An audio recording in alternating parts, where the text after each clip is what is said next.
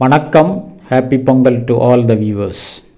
Global Peace Index, in short form GPI. The Global Peace Index was created in 2007 by the Institute for Economics and Peace. Institute for Economics and Peace is a non-profit peace-oriented research organization with international headquarters in Sydney, Australia and New York. This was made under the leadership of Australian philanthropist Steve Killelia.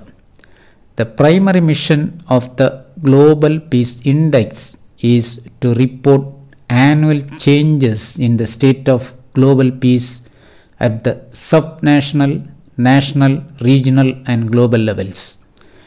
The GPI is developed in consultation with an international panel of peace experts from peace institutes and think tanks with data collected and collated by the Economist Intelligence Unit.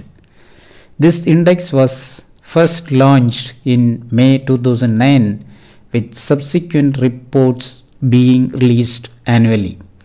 The goal of the institute was to better understand the intersection of business, peace and economics. It is to discover the factors most closely associated with highly peaceful societies and to ascribe an economic value to changes in peace. The Global Peace Index is an quantification of the absence of violence or the fear of violence to assess a nation's level of peace. This lack of violence is defined as negative peace. A higher GPI represents a higher level of violence in a country. There are 23 indicators used in the Global Peace Index.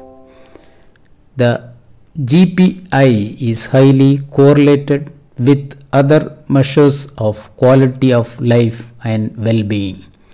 It is associated with two other indexes developed by the Australian-based Institute for Economics and Peace.